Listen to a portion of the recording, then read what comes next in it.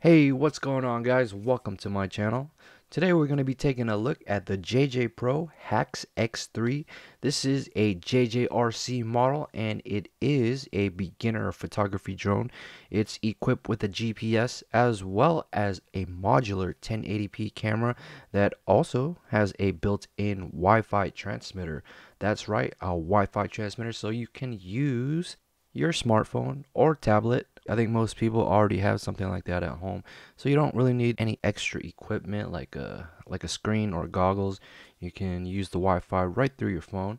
Just keep in mind, Wi-Fi FPV, especially in these lower end models, are pretty limiting.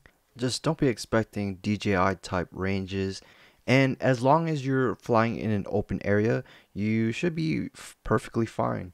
What I mean by that is there is a delay between what your quad is actually doing and what you're seeing on your phone. And one other thing I wanted to mention is there are lots of spare parts that are available for the X3. In fact, with all the parts that are offered, you can build your own X3. Not that it's actually practical to do, as the cost of the individual parts would be more than the cost of the assembled X3. I think it's just nice to know that there are parts that are available in the case something breaks. Alright then, we're going to start off with a quick unboxing to see what's all included. Some instructions.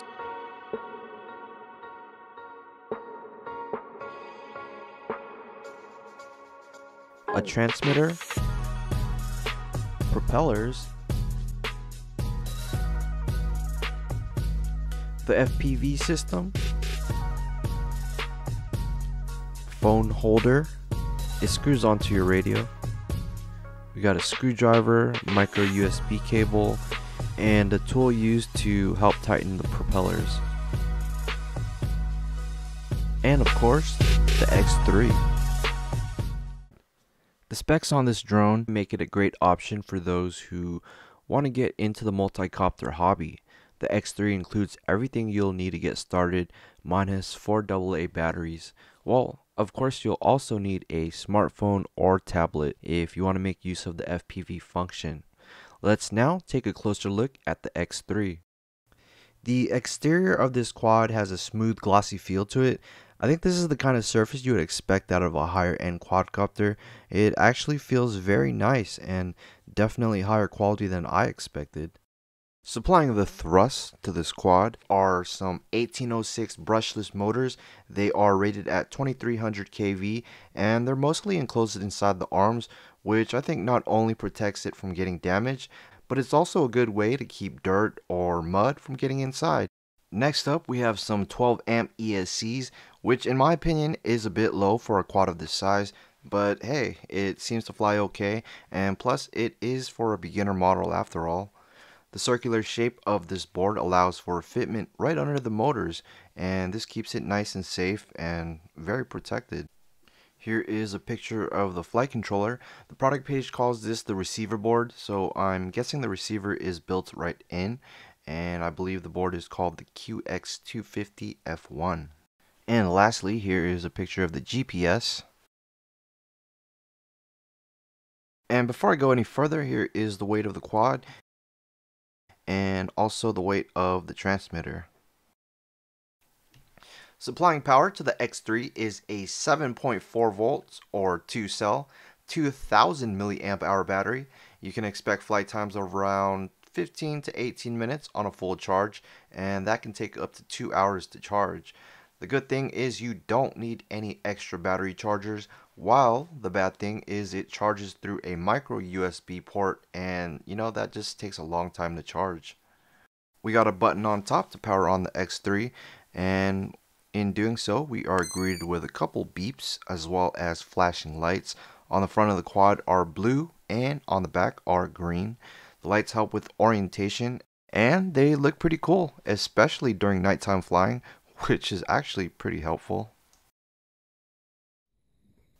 For FPV flying or first-person view flying, JJRC has included an all-in-one FPV setup, which includes a 1080p camera along with a Wi-Fi FPV, allowing you to use your smartphone or tablet as the FPV screen. Here is the camera that is included. On the side here, we have a micro SD card slot that supports up to 16 gigabyte cards, which should be plenty of space for recording videos and pictures, as the expected file sizes for around a 16-minute flight is 380 megabytes, and with 16,384 megabytes in 16 gigabytes, well, you do the math. And here is a quick shot of the application used to connect to the FPV kit. I'll show more details on this later on in my flight footage. But as you can see, it's strangely similar to the toy grade Wi-Fi FPV apps.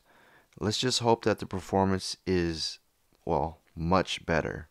It doesn't work here, but I think this button is if you want to use goggles. It basically just splits the screen into two halves. And a couple other things I wanted to mention before I move on. First, on the bottom of the motors, they have attached I don't know what to call them. I guess they're just see-through cone-shaped pieces of plastic with a rubber tip. This is the landing feet, and it provides just enough clearance so that the camera doesn't hit the ground. The plastic part is see-through and allows the LEDs to shine through, and I guess the rubber part is just for added grip. And lastly, the props, which I should have mentioned earlier, measures 5.9 inches. That's 150 millimeters. They come in clockwise and counterclockwise directions, and they are self-locking. Because the motors are snugly tucked inside the frame, it is a little difficult to tighten. Thankfully, JJRC includes a little prop wrench to assist in tightening of the props. Included in the kit are 6 propellers, kind of a weird number. You get 1 extra for each direction, which is fine. You can always purchase more, but to be honest, unless you're actively trying to crash, it's really unlikely that you will. There are components inside the quad like the GPS, barometer, or even accelerometer that makes flying the X3 a breeze. And next up is the transmitter. It's a 2.4 gigahertz radio that includes 6 channels using PPM protocol. It looks and feels like a toy grade transmitter, but it's kind of expected for a lower end model. The features of the transmitter are actually quite impressive. One thing I would suggest is before you go out for your first flight, learn the manual and learn what all the buttons do. Don't be like me and have to flip through the manual looking for the return to home button while the quad is in the air just drifting away. Luckily, nothing happened because I was actually high enough in the air, but if I was any lower, it probably would have crashed into some of the nearby trees. Alright, so this little screen you see here has a lot of different readouts. It can tell you the speed at which the X3 is traveling at, the distance, the height. It shows how many satellites are currently connected, flight mode, speed mode, as well as a couple more. Check the manual for more details on that. And lastly, the phone holster was a little tricky to get into position, but here is a quick tip. Just insert the holster onto the antenna first, and then you should be able to push it into place. Also, on mine, the plastic washer to give the screw something to hold on to was stuck to the holster itself, so it is there. I initially thought mine was missing. And last of all, the part that holds onto the phone was pretty loose. So no quick movements, otherwise your phone is gonna fall out.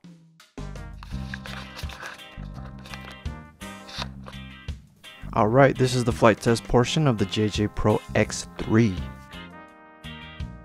Powered on, all you do is press the button, hear that sound so that you know it's on. Just turn the radio on. To access the app, first you need to go into settings, make sure the Wi-Fi hotspot is on. Alright, there it is. UAV 2CB8AB. Once that's connected, you can go ahead and go into the JJPRO app, JJRC. Hit connect and you should be seeing what the drone sees. Put it into the loose holster. Make sure not to do any sudden movements, otherwise your phone might drop out. Alright, so I think everything looks good. We are ready to go. So this is up.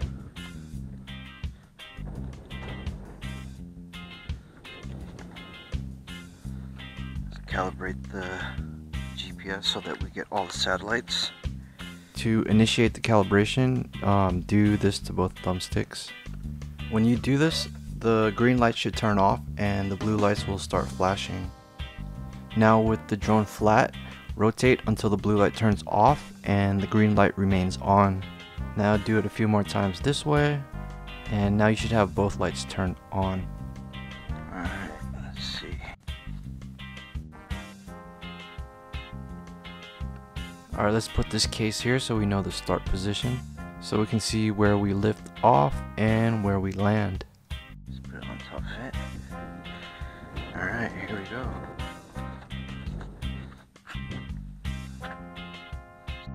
Start recording. You can use the buttons on your phone or on your transmitter to record videos and pictures. All media is recorded onto your micro SD card. Oh, it's drifting. I'm currently in what they call indoor altitude hold mode, which is the first position on the 3-position switch, and plus it's a bit windy, so I think that's probably the reason why it's drifting a little bit. But if you want it to stay in place, you're going to want to use GPS mode, which is position 2 on the switch. This will allow the quadcopter to basically hover in place. Alright, let's see punch out speed.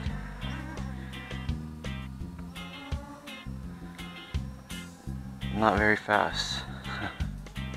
But it is a 2S, so I can't really complain. This is full pitch forward. Wow, that's not too bad.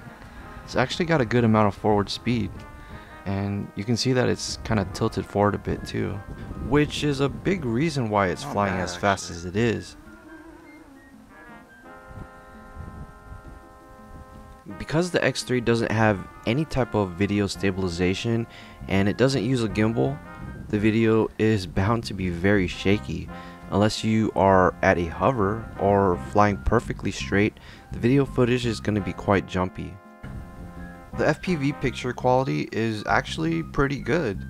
On the other hand, there is a very noticeable delay. You want to only fly this in open areas, places where you have enough time to react, taking into consideration for the delay. These trees right next to me probably messed with the signal. Wow.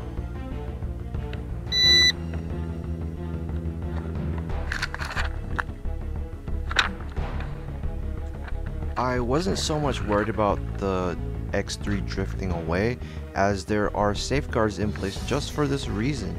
Once the quad reaches the electronic fence's boundary, return to home is automatically triggered. I was actually more worried about the X3 flying into the trees. Some of the things that would cause the X3 to return home are when there is a loss of signal, if you reach the electronic fence at 300 meters, or if your drone's battery goes below 20%. If the drone is at an altitude of 30 meters and lower, it will elevate upwards 30 meters and then it flies back home. Otherwise, it will just fly straight back home. With one hand frantically flipping through the manual and the other aimlessly flying the drone, I was somehow able to get the drone back into view.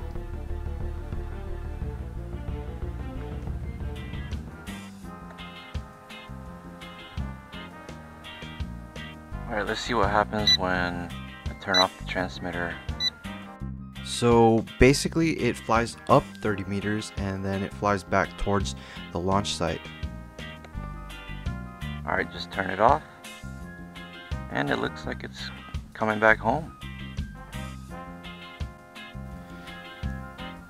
The same thing would happen if you hit the return to home switch or if you hit the electronic fence limit.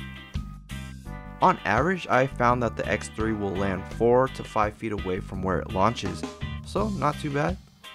Just a quick heads up here, if for some reason you think the X3 is going to collide with something, it is possible to cancel the return home action.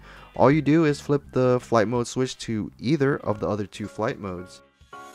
Alright viewers, I'm gonna have to cut this one short and end this video here. I had some issues with my memory card and some of the footage was corrupted, so I'll be making another video showing some better flight footage, I hope. So as always, thank you very much for watching, and I hope to see y'all in the next one.